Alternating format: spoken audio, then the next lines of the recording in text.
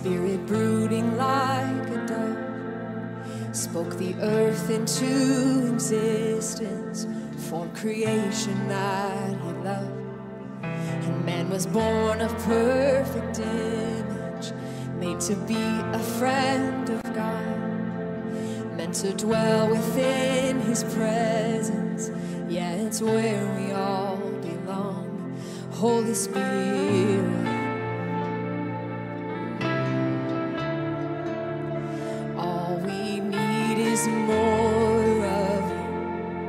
We want more of you, Holy Spirit.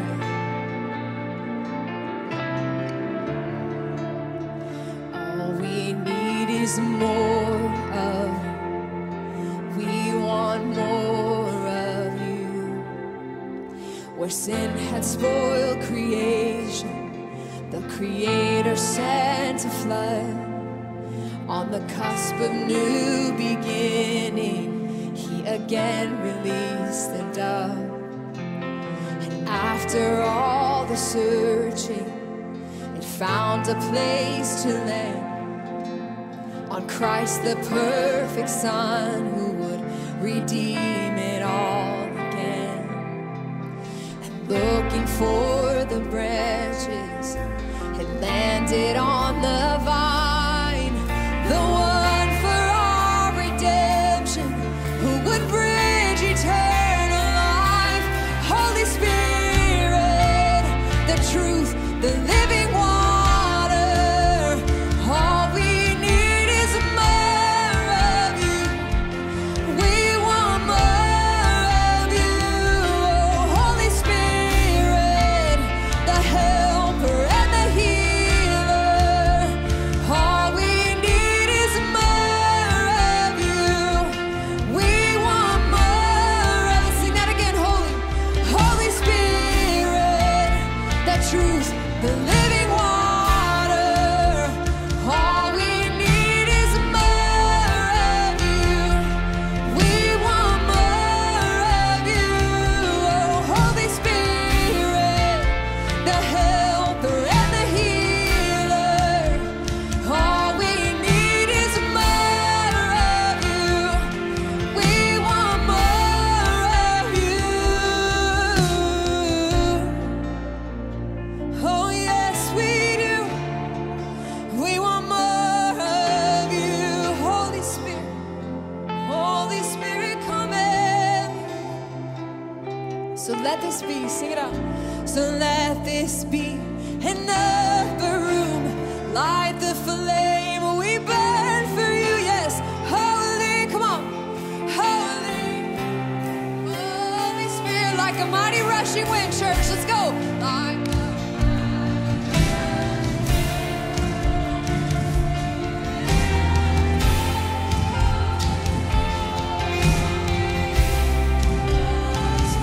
let this be, come on. Oh, let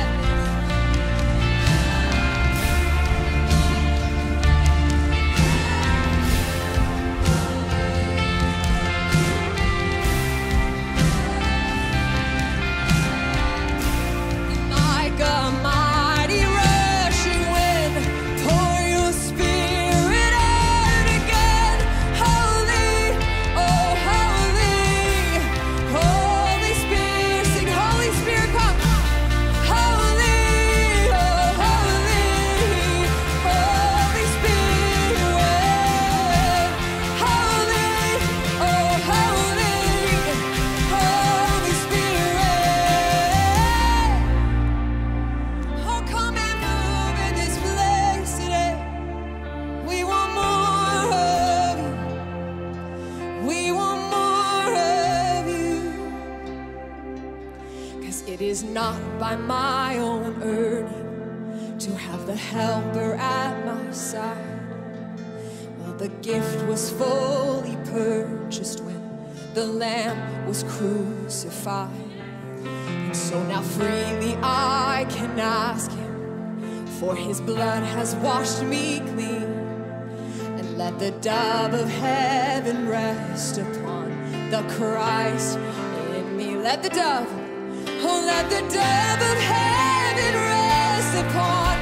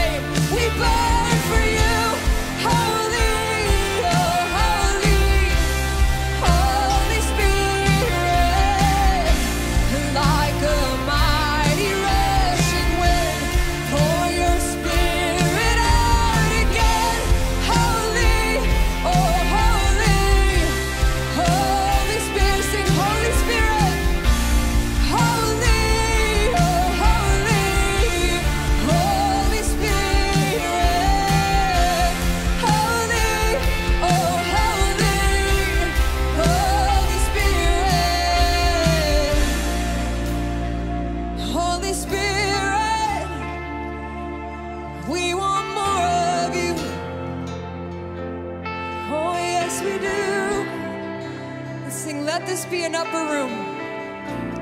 Let this be an upper room.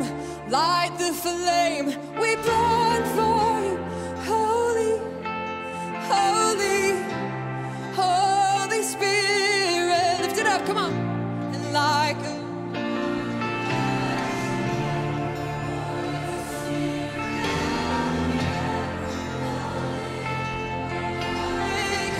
do that whole part again. Let this be an upper room, church. Lift your voices. So let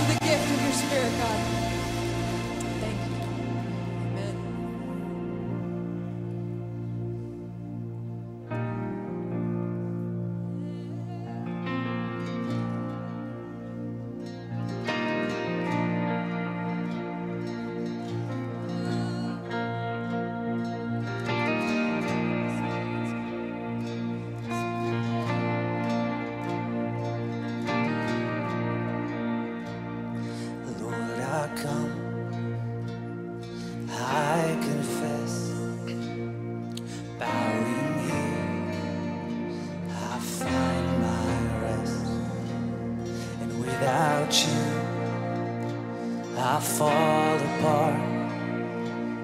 You're the one that guides my heart.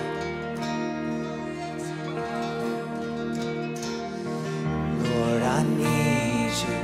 Oh, I need you. Every hour I need you. My one defense, my righteousness. Oh God, how I need you.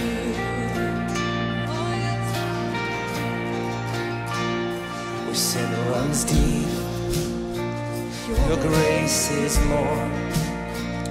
Where grace is found is where you are. And where you are, Lord, I am free. Holiness is Christ in me. And where you are, Lord, I am free. Holiness is Christ in me.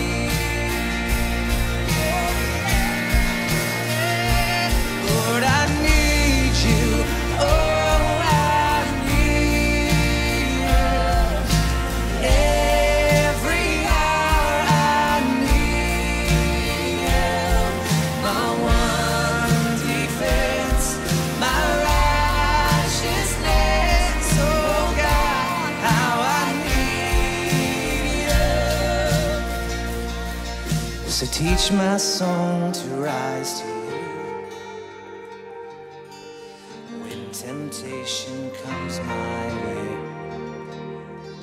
and when I cannot stand, I fall on you. Jesus, you're my hope and stay. So teach my song. So teach my song to rise to you.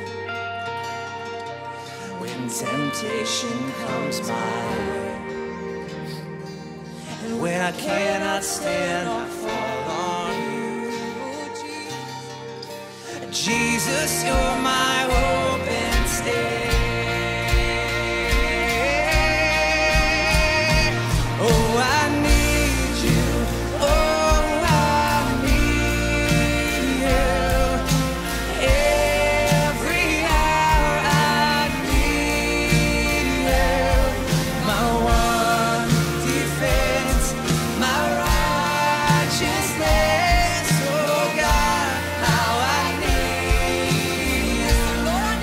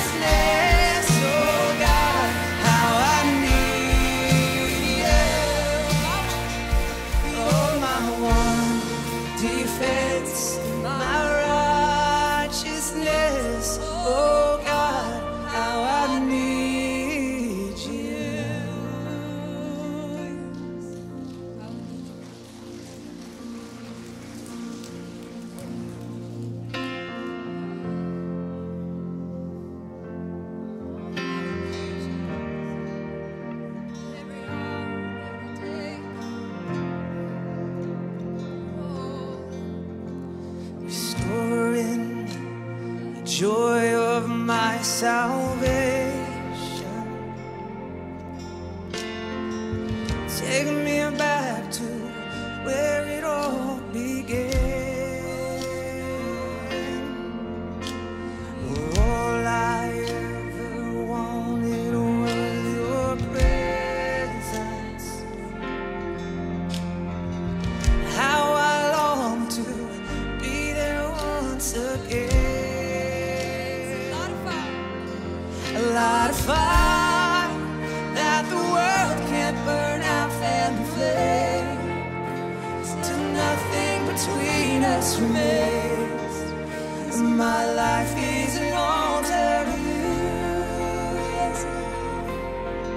And breathe again on the embers that burn in my heart.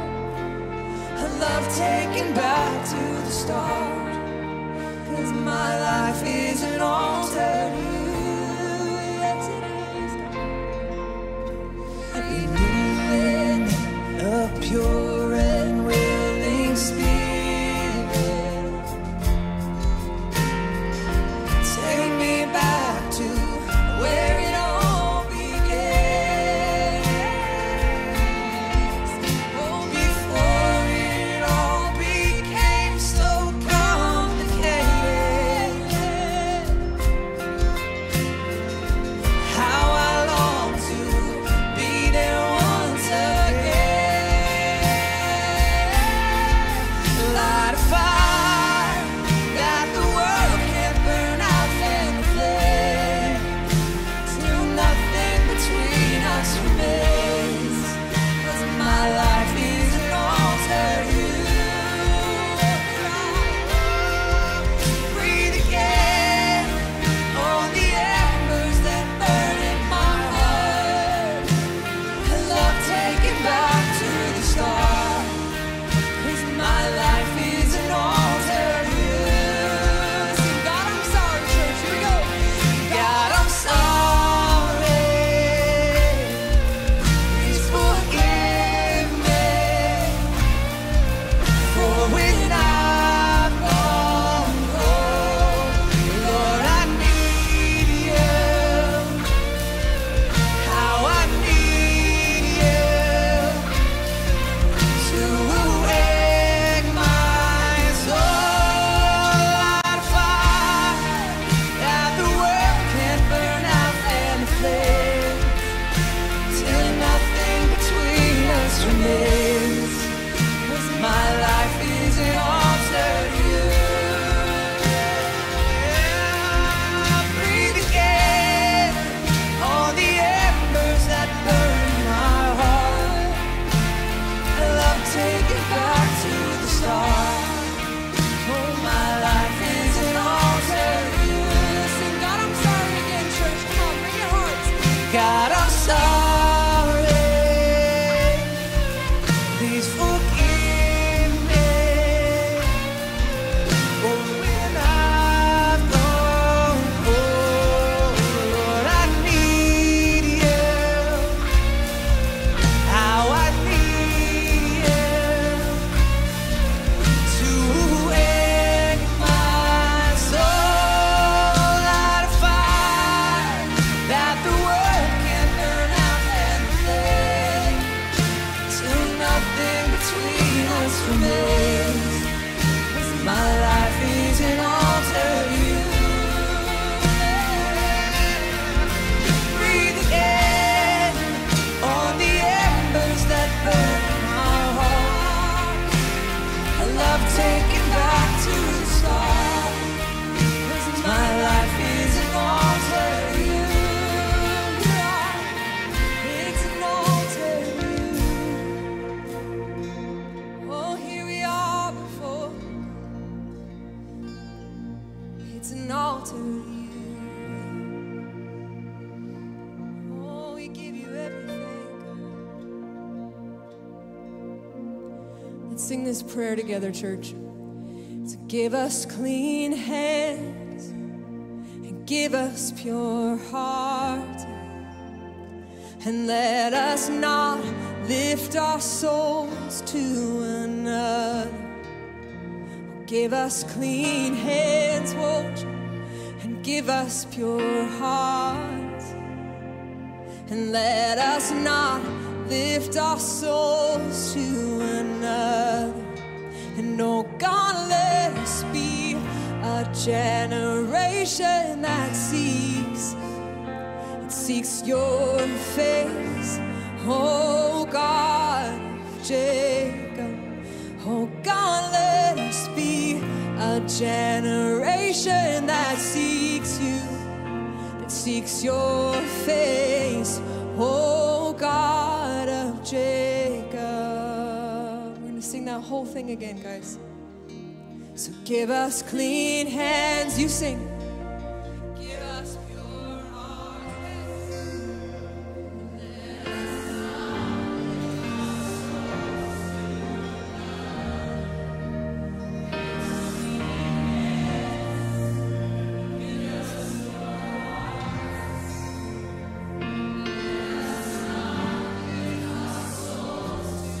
And oh God, come on.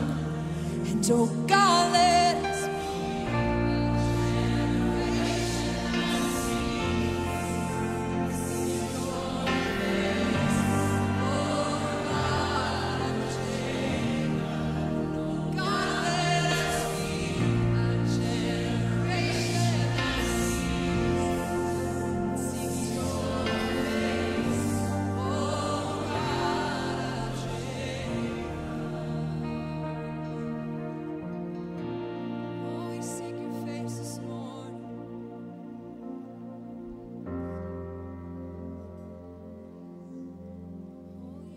Lord Jesus, we sing praises to you.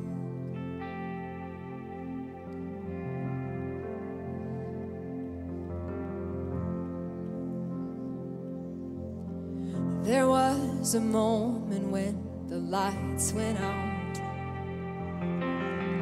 when death had claimed its victory. The King of love had given up his life. The darkest day in history. There on a cross they made for sinners. For every breath with blood atoned. And one final breath and it was finished, yeah. But not the end we could have known. For the earth began to shake, and the veil was torn.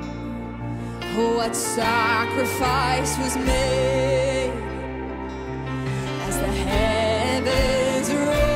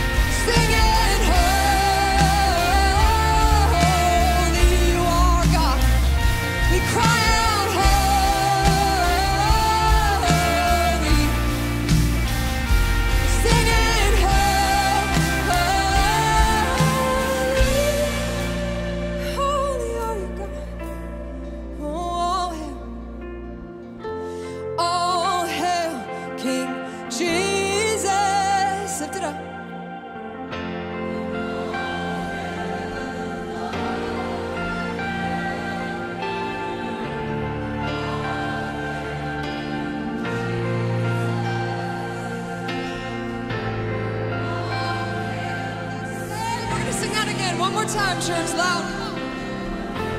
All hail.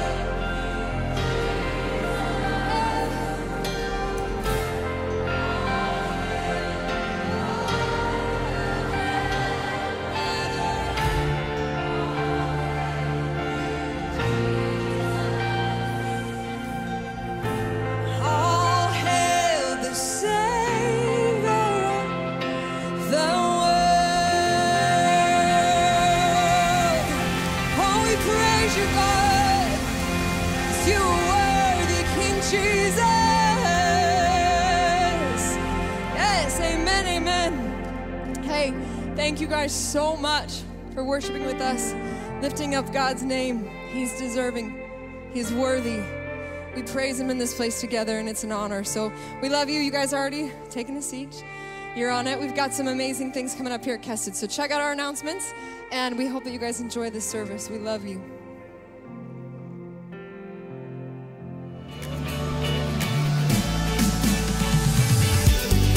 Hello, welcome to Kessid. My name is Emily, and I serve on the photography team here at Kessid, and I'm here to deliver your news. For all of our new guests at our in-person services, we'd love to give you a small gift to say hello, which you can get at the Welcome Center in the lobby. Our Welcome Center team is also available to answer any questions you may have and let you know about how to find more about upcoming events. Giving is one of the ways to participate in worship here at Kessid. If you feel in your heart to give through tithes and offerings, we have several ways to do that, which include our giving boxes, kiosk in the lobby, text to give, and our church app. Thank you for your generosity. Youth Camp is just a few weeks away. Help us raise funds for our students to go to Summer Escape Youth Camp at our hot dog fundraiser happening after service. For only $5, you can get a hot dog, chips, and a drink. Our goal is to not let financial hardship keep any students from coming to camp. Thank you for considering supporting our students. We know summer can be a busy time with our kids, trips, and other fun stuff. So we wanted to share with you a couple ways to stay connected to what's happening here at Kessid. Our favorite way is the church app. There's so many things you can do, from watching live stream and past messages, getting the sermon notes, checking out all our events, and more. Get it today on the App Store or Google Play. If you like podcasts, we have all of our weekend messages available to listen to and download at kessid.com/podcasts. You can also get info about what's happening here at Kessid on our website or social media. Thanks again so much for joining us here at Kessid. Please feel free to take the next few minutes to say hello to someone, or you can use the QR code to fill out a hello card so we can get to know you better. We will continue with our service shortly. Thanks for watching, and we'll see you next week.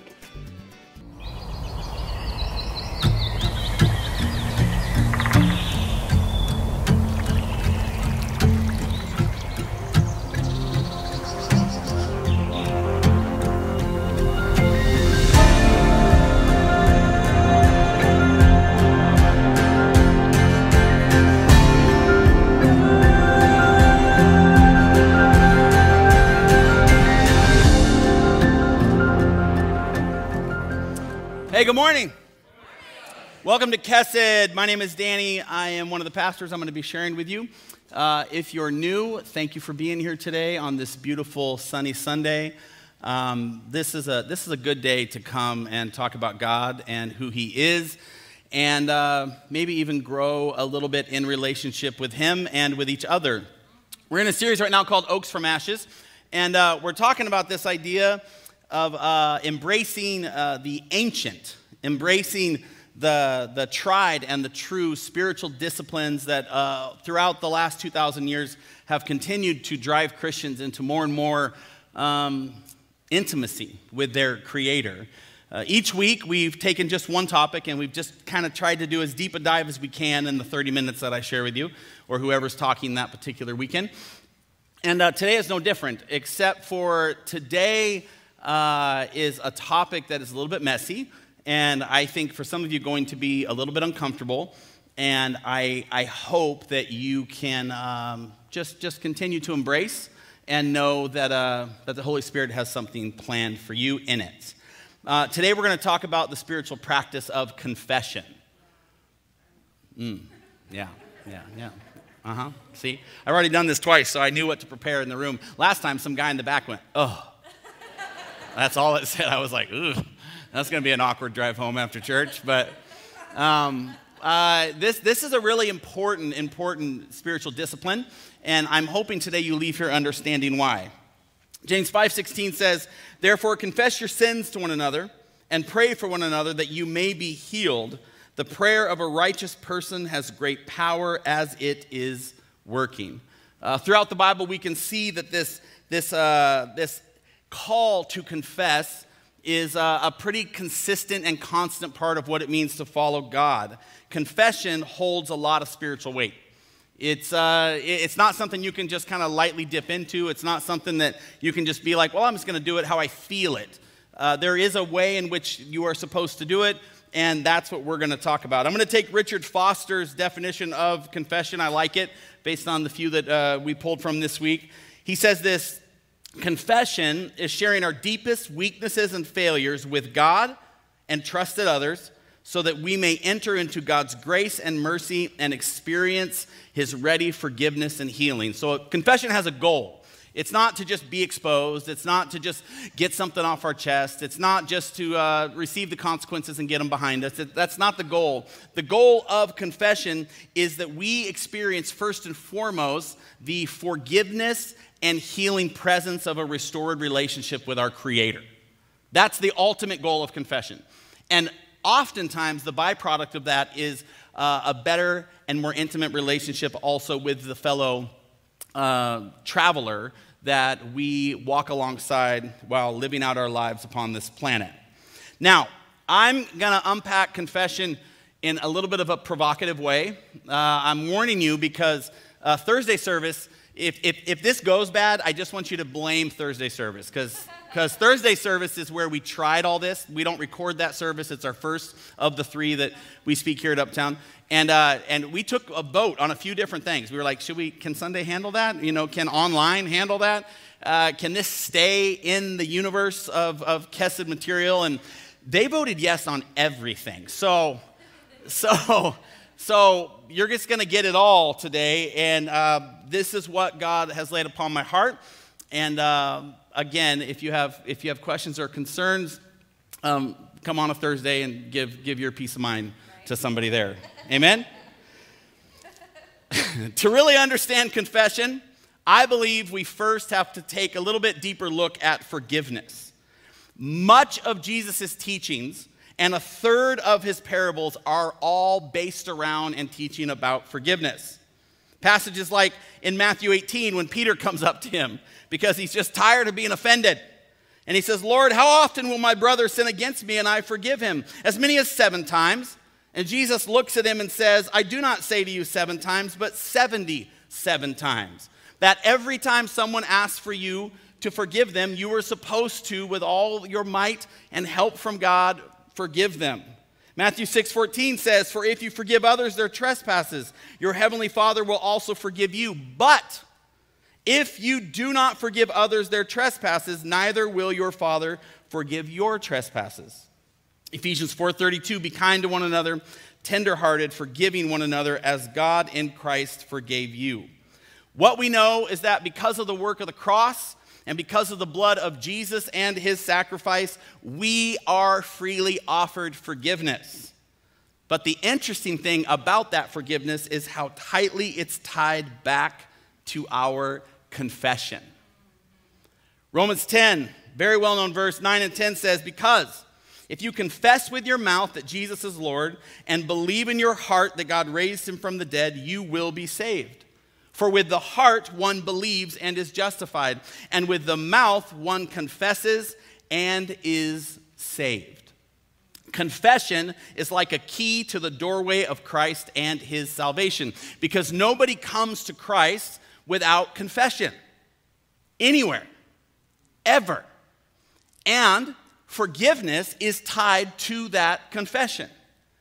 And I think the church has done a really, really bad job of teaching that. Instead, what the church has done is said that anyone who comes to you and offends you, no matter their posture, no matter whether they think they hurt you, no matter if they hurt you and they enjoyed hurting you, or they hurt you and got away with it, anyone who comes to you because of Jesus and the cross, you have to forgive them. And I'm here to tell you, I don't see that in the Bible. I don't know if you know this or not, but God doesn't forgive everybody. That's why he separates the sheep from the goats. It's the forgiven from the unforgiven. The wheat from the chaff. It's the forgiven and the unforgiven. And I think the church sometimes likes to push its theology because church wants people to get along and church wants people to grow. And we all know, of course, that holding on to things, great trauma, great hurt, great pain is bad for us. And so whenever we come to somebody else in the body and we're like, this person hurt us, and this person's like, I didn't hurt you, or this person's like, you deserve to be hurt, or this person's like, I got away with it. So to your face, I'm going to say, yeah, I hurt you, but to everybody else, I'm going to say I'm not. The church goes, listen, just big spiritual bandage all over all of it. Just forgive them and let go. Turn the other cheek and walk away. But that's not what we see at all God doing. We see God responding every single time through the power of the cross to anyone who confesses with their mouth. Anyone. But I'm just here to teach, based on what I see, that if you don't confess that you need Jesus Christ, if you don't confess the power of the cross, if you've decided that your deeds are good enough and you're just smarter than every other human that's ever come before you, you are living a life unforgiven. That also means that some of you in this room, the reason that you keep cycling back to this pain that the church somewhere along the way said you're supposed to forgive. Like I had a lady say, I wake up every morning with this thought in my head of this damage that was done to me. And every single morning, I'm like, God, I forgive them. God, I forgive them. God, I forgive them. This was after this service. And she's like, so you're telling me I don't have to forgive them? And I said, well, yes. I told you this was going to get sticky here for a second. Yes, but I am telling you to release them to God. You're still supposed to release it. It's the same thing as in a sense as forgiveness. When someone comes to you, please forgive me. I'm releasing that because their sin, even their sin to me, is not bigger than the blood of Jesus Christ. There's just nothing that they could do to me that I shouldn't release. But the reality is there is damage that has been done to people that have never asked for forgiveness. And so that release is still needed. And so we are called to be a people who release those people to God and let go of that burden, for he is the one who makes all things right. Romans 12:19, beloved, that's us, by the way.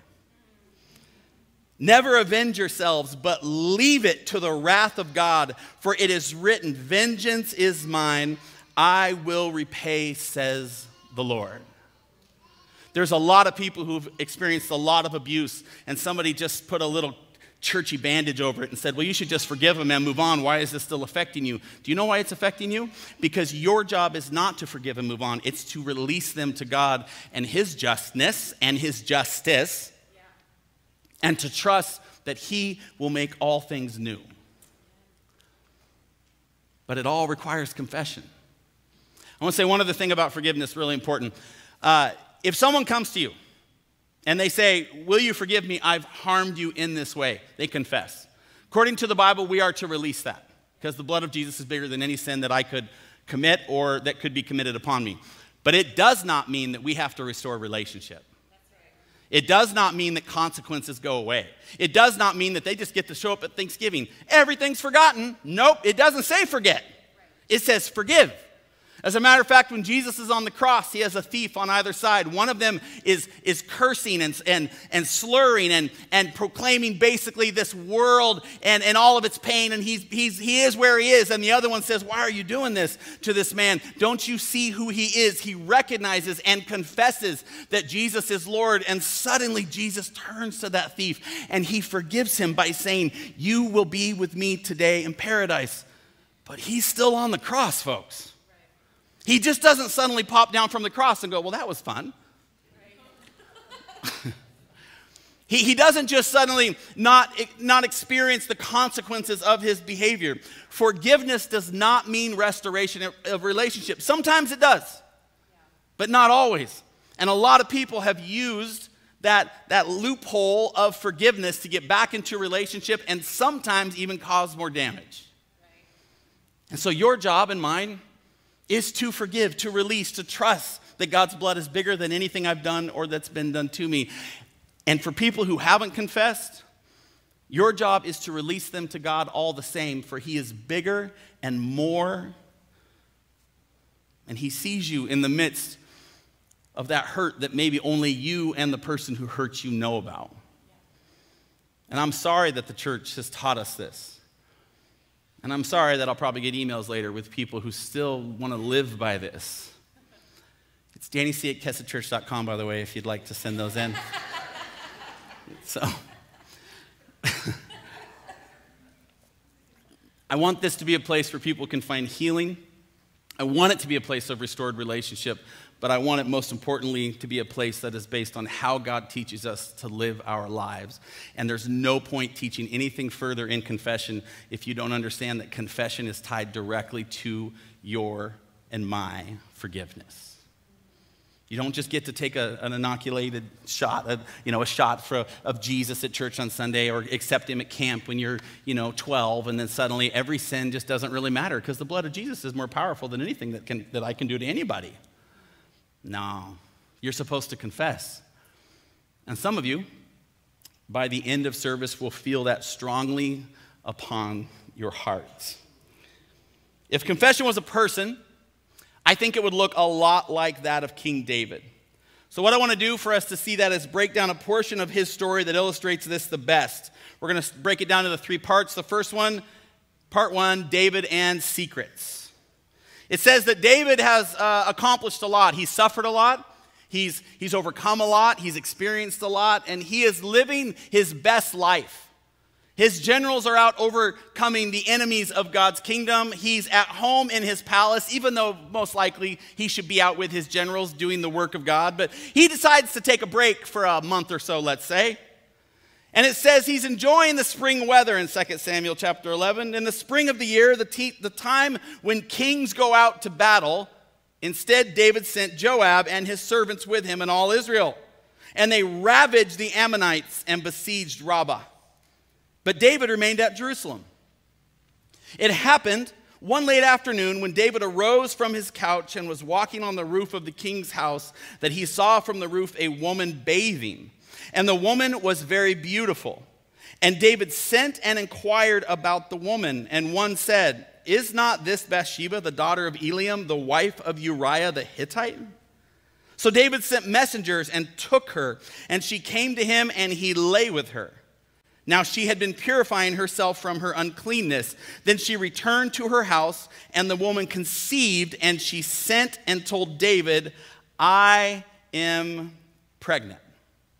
The first thing I want to address in the story, because I've heard it preached multiple different ways, I just want to address that in this culture at this time, the incredible amounts of oppression that women went through at this time, and how incredible the power structure here is being misused by David upon a woman who in this nation is a little better than most, but even here doesn't really rate a lot higher than property.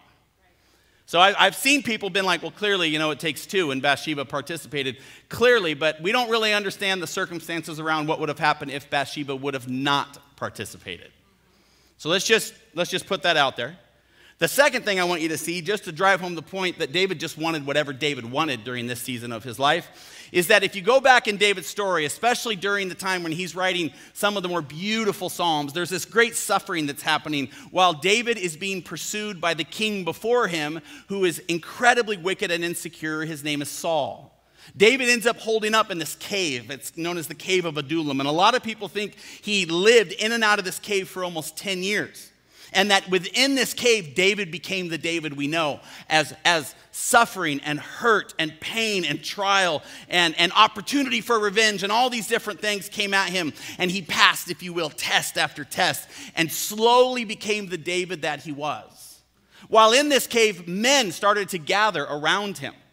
They got all the way to about 300. They became known as his mighty men, and they did mighty, mighty things on behalf of David because they believed in him so much. Now, there's a reason that we know that Bathsheba's husband's name was Uriah, because the writers want you to realize something. First, they want you to realize that the reason David could see her from the roof of his palace is because of how close her house was to his. The houses of honor that probably belonged to most of David's mighty men that lived around his palace. And if you go and look at a list of mighty men, did you know whose name is mentioned among them? Uriah. This was not just some woman. David wasn't confused who she was. This was the wife of a friend. And he abused his power, and the consequence was that she got pregnant. And this would have been a great opportunity for David to confess. But he doesn't. Instead, he puts in motion a plan to cover it up, because that's what always happens. This is an unbelievably important spiritual truth. Sin wants to remain unknown at any cost. So David went and called Uriah home. This dude called Uriah home from the front and then said, Uriah, I just wanted to, have you help me maybe send some letters back and forth. Why don't you take a few days, just hang out with your wife. Just relax with your wife. Are we clear what's being set up here for Uriah? Okay? Yeah. He's liking to cover up the pregnancy. But Uriah is an honorable man. He's one of David's mighty men, most likely. And so Uriah's like, I'm not going to go home. Everybody else is on the front lines risking their lives. No, I'm going to stay in the barracks. No, I'm going to stay out front. I'm not going home. Multiple times, David's like, how'd last night go with your wife? What was her name again? Starts with a B, I think. What? And the whole time Uriah's like, I'm not doing that, David. So David, after many sleepless nights, I'm sure, realizes he's about to be exposed. And so feels that he has no choice. And so he writes a letter with information about the battle, and he hands it to Uriah, who he knows is so honorable he will not open the letter. And he sends the letter with Uriah back to the front. And in the letter was instructions to have Uriah move to the front of the battle where David hoped he would be killed, which is exactly what happened. Verse 26, same chapter, when the wife of Uriah heard that Uriah, her husband, was dead, she lamented over her husband. And when the mourning was over, David sent and brought her to his house, and she became his wife and bore him a son, and he got away with it. And Uriah's gone. No justice for him. And then it ends with this small line, but the thing that David had done displeased the Lord. Because the Lord sees all the untalked about, unincorporated, unexposed things within our lives. And that leads us to part 2, David and confession. Chapter 12, verse 1. The Lord sends a friend to David, a prophet. His name is Nathan. And I like to imagine they came, they had their normal courtly gestures, and then maybe they retired that night, just the two of them, over lit torches, looking out over the beautiful city, and there's grapes on the table and some wine and other things that just make sure you understand this is a conversation between friends. And he came to him, and as they talked, he eventually looked at David, and he said, David, can I tell you a story? David said, you can tell me stories, Nathan. He says, there were 2 men in a city, the one rich and the other poor. The rich man had very many flocks and herds, but the poor man had nothing but one little ewe lamb, which he had bought. And he brought it up. It grew up with him and with his children. It used to eat of his morsel and drink from his cup and lie in his arms, and it was like a daughter to him. Now there came a traveler to the rich man, and he was unwilling to take one of his own flock or herd to prepare for the guest who had come to him. But he took the poor man's lamb and prepared it for the man who had come to him. Now, at this point in the story, you would think David's putting 2 and 2 together, maybe. That he's starting to see, maybe. Just what it was Nathan's trying to say. But I just want to say this really quick. When you have unconfessed sin in your life, you have secrets. And the moment you have secrets, you don't have intimacy. Not only with your friends, but with yourself. and you can't see your rhythms. You can't see the cycles that continue to repeat time and time again because you've told yourself a narrative. I didn't have any choice. It was my only option. Listen, I'm the king. He's just a bud. And at the end of the day, who did it really hurt? And so David responds to his friend's story. So much self-righteousness. It says that David's anger was greatly kindled against the man, and he threw his wine in the grapes. He doesn't say that, but I think it probably happened. And he said to Nathan, as the Lord lives, all the guards get nervous, like, oh, David is decreeing something. The man who has done this deserves to die. And he shall restore the lamb fourfold because he did this thing and because he had no pity. Everybody knows I love lambs. I used to be a shepherd. This will not happen in my kingdom. We will protect the lambs. Bring in the legislation. Let's put some laws into place for losers like this guy. And he's thinking Nathan's going to be like, I just love that God anointed you our king. You're so good at what you do, King David. And he adjusts the crown on his head, because he still wears it even though it's evening and nobody cares, but he's gotten used to it and he likes the way it feels.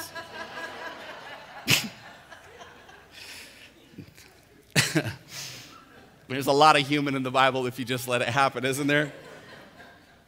You see, David had become blind to the very narrative of his own story even when it's read back to him. And then Nathan sets down his glass and he leans forward like only older men can. With cold blue eyes, he looks into David's and he says, David, you are the man. It's an interesting phrase, isn't it? Because if you just kind of take it into our culture, like David did a good thing. He defended the poor man, and his first words are, you're the man. Maybe just for a second, David was like, that's right, I'm the man. I am the man. I got this crown.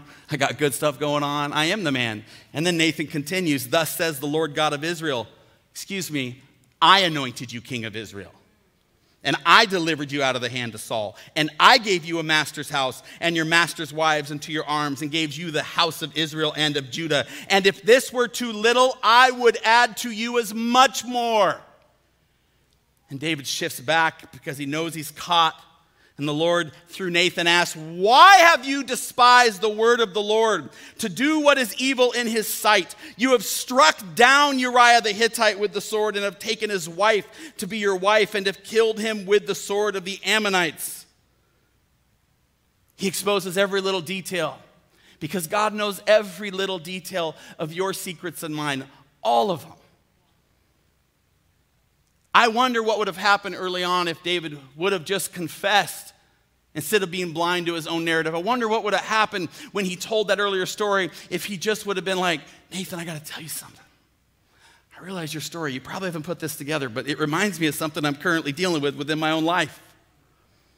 But instead, he offers up his excuse, and the Lord responds with consequence. Verse 10. Now therefore the sword shall never depart from your house, because you have despised me and have taken the wife of Uriah the Hittite to be your wife. Thus says the Lord, behold, I will raise up evil against you out of your own house. And then the Lord goes a little difficult and heavy. And I will take your wives before your eyes and give them to your neighbor, and he shall lie with your wives in the sight of this sun. For you did it secretly, but I will do this thing before all Israel and before the sun. This is a really important thing to realize about God. Hashtag, the Lord does not mess around.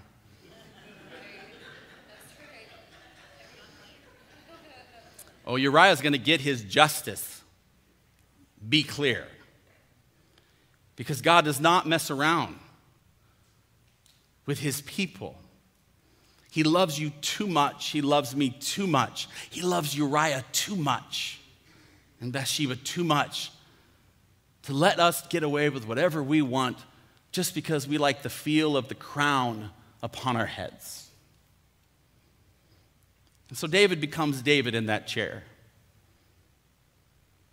He becomes overwhelmed and overrun, and I think he pauses a long, long time as the tears fall down his face. For his only response is, I have sinned against the Lord. Part 3, David and repentance. The confession of evil works is the first beginning of good works. This is because in confession we hand over the pretense, the image management, the manipulation, the control, and the obsession with self. You see, repentance is changing your action to catch up with your confession. You may or may not realize this, but you can confess without repentance, but you can't repent without confession. You can go, yeah, I did it, and I'll do it again. I did it because I did it this way. But you cannot repent. You cannot apologize. You cannot show up before God or your fellow man or woman and repent without first fully confessing. I cannot, you cannot, and David could not. I feel like the church often forgets this important principle. You see, we are called to bring a loving but very acute message of repentance for the lost and the hurting. Matthew 4:17 says about Jesus, from that time he began to preach, saying, repent, for the kingdom of heaven is at hand. This is like a significant part of our gospel message. This is what we're still supposed to be doing, but we're terrible at it. We're not terrible at actually pointing at someone and saying, repent.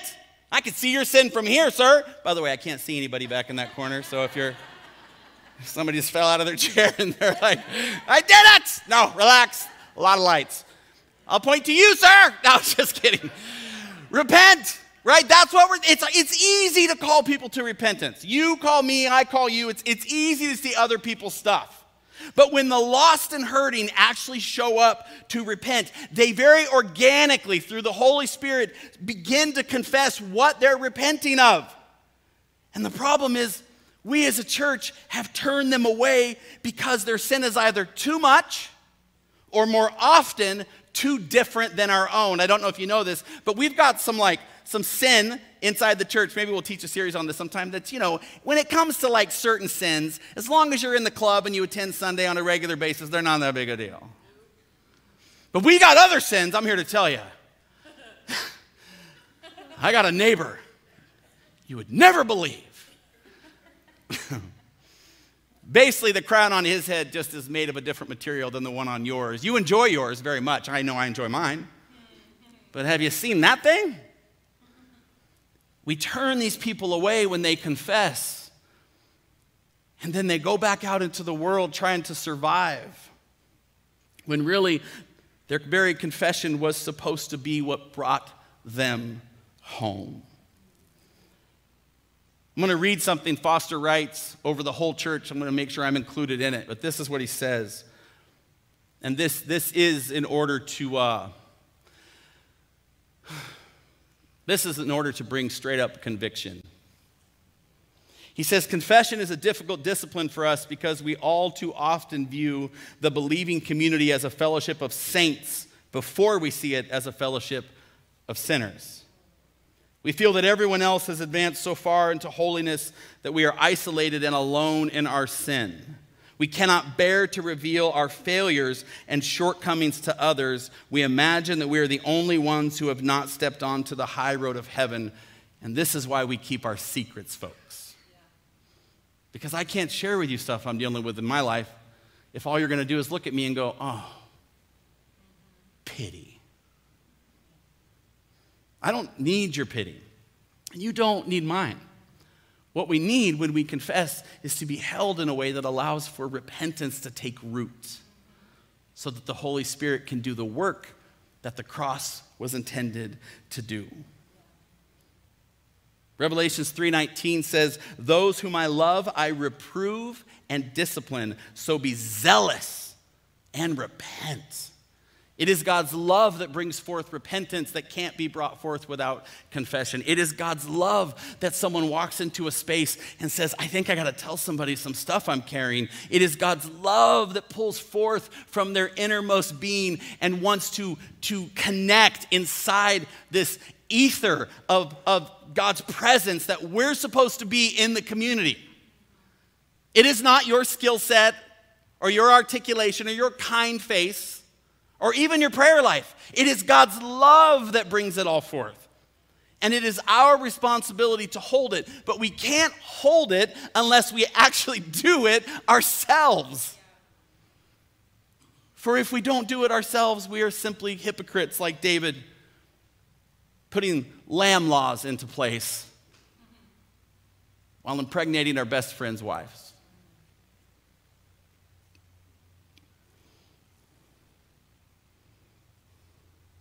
We need to do better. I need to do better. We need to sit in spaces like this and just let it be uncomfortable. We need to remember what it's like to live in that cave with our friends around the campfire, as God did something with our lives that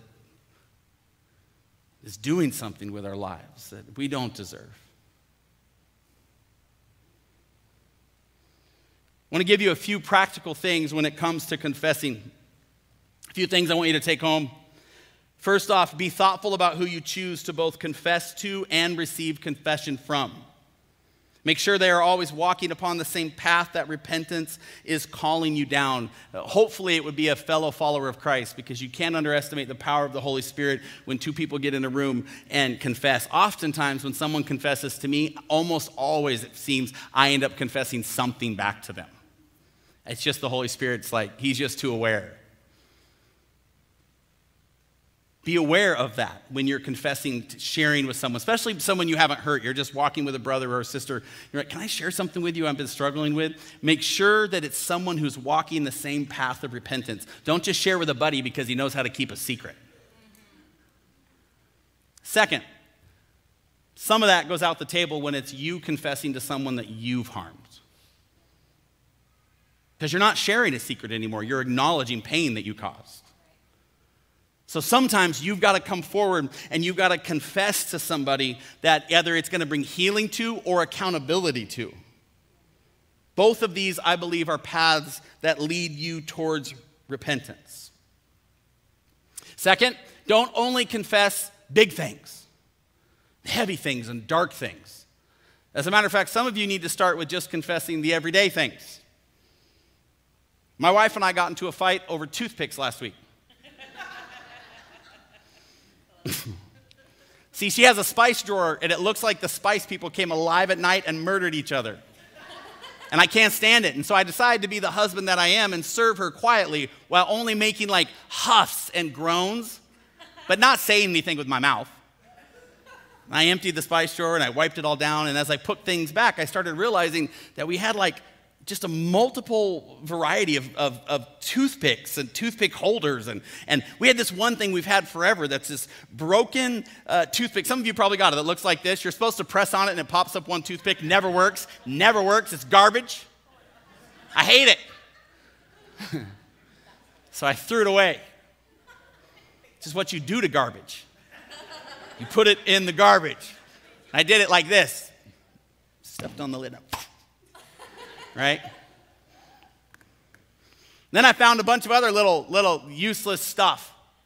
My wife said, what are you doing? And I'm like, I'm cleaning out your murdered spice drawers. First off, what I'm doing.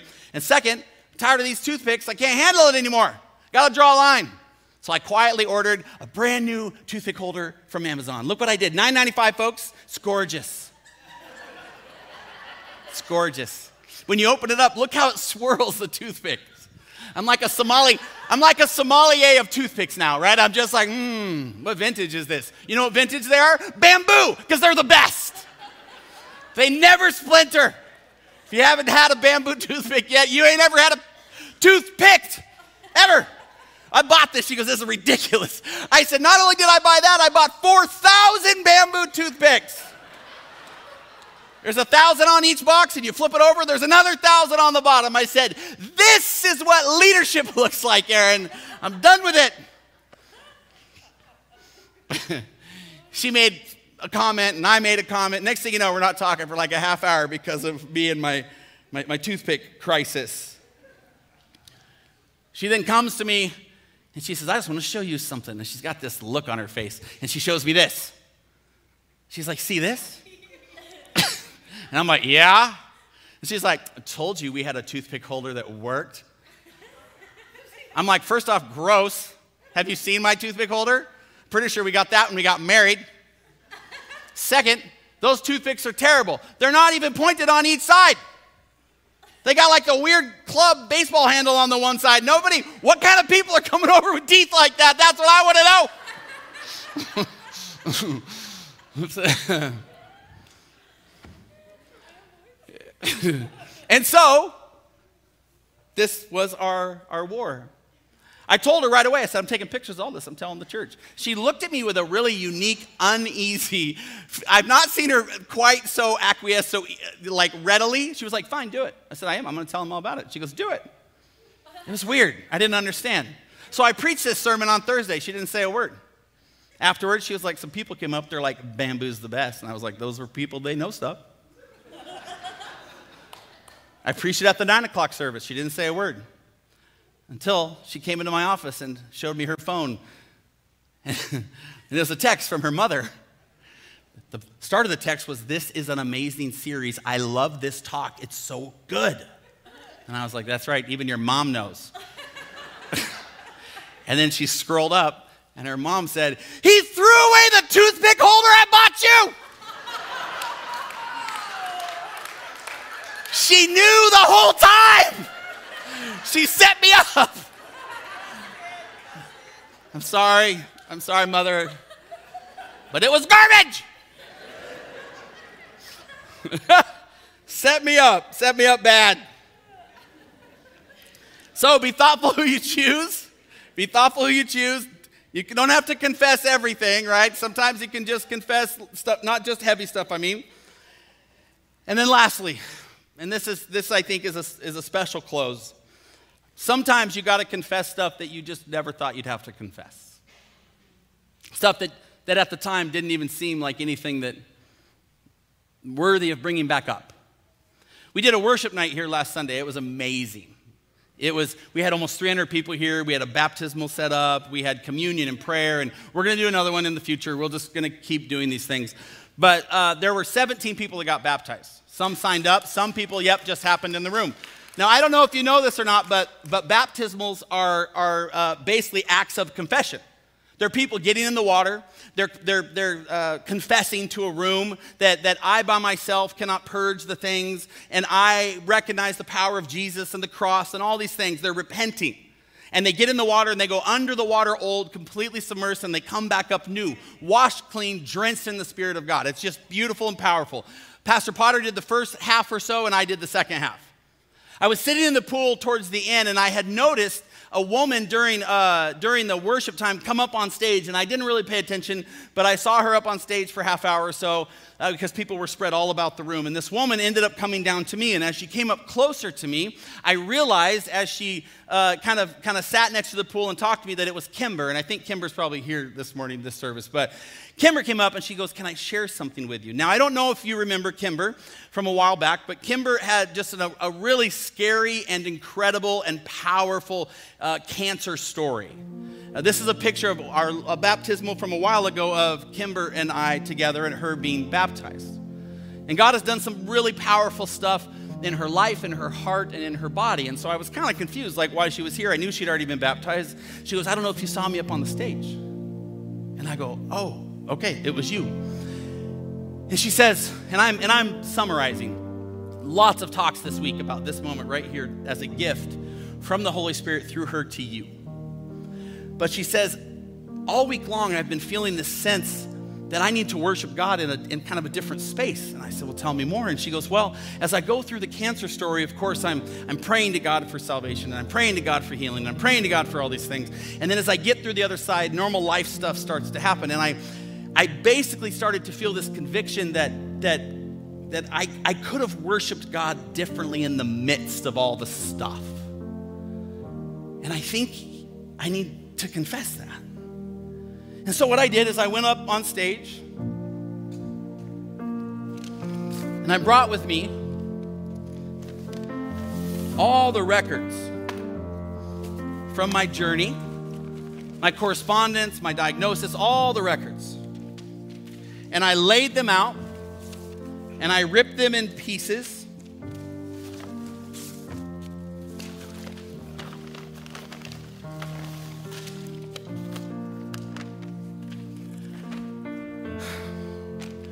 And then I added something else.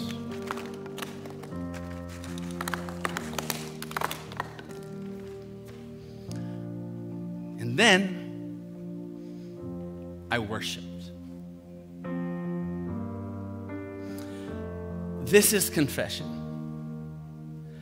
And it's custom to you and your story. And it's not meant to bring shame, it's meant to bring relief and healing and hope.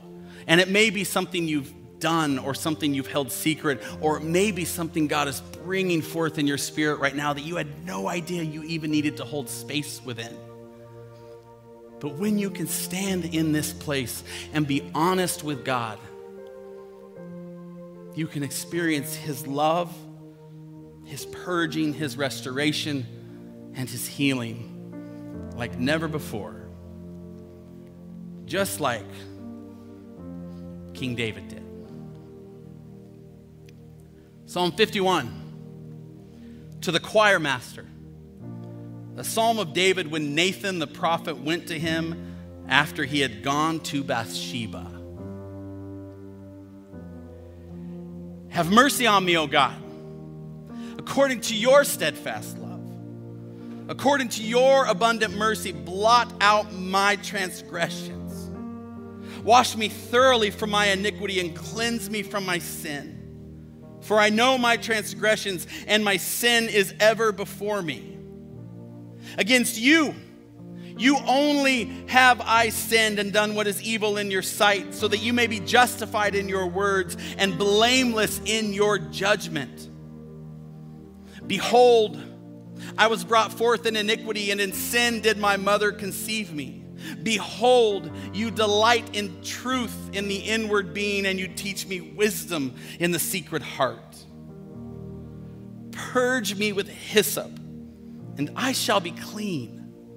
Wash me, and I shall be whiter than snow. Let me hear joy and gladness. Let the bones that you have broken rejoice. Hide your face from my sins and blot out all my iniquities. Create in me a clean heart, O God, and renew a right spirit within me. Cast me not away from your presence, and take not your Holy Spirit from me. Restore to me the joy of your salvation, and uphold me with a willing spirit. Then I will teach transgressors your ways, and sinners will return to you. Deliver me from blood guiltiness, O God of my salvation, and my tongue will sing aloud of your righteousness. And, O Lord, open my lips, and my mouth will declare your praise. For you will not delight in sacrifice, or I would give it. You will not be pleased with a burnt offering. The sacrifices of God are a broken spirit, a broken and contrite heart, O God, you will not despise. Heavenly Father, from this space right here, it would be impossible to do anything else but to just recognize that you're going to do what you want to do with this confession this week. My prayer, Lord, is that you lead people wisely to one another in the right posture, and even more importantly, Lord, to you.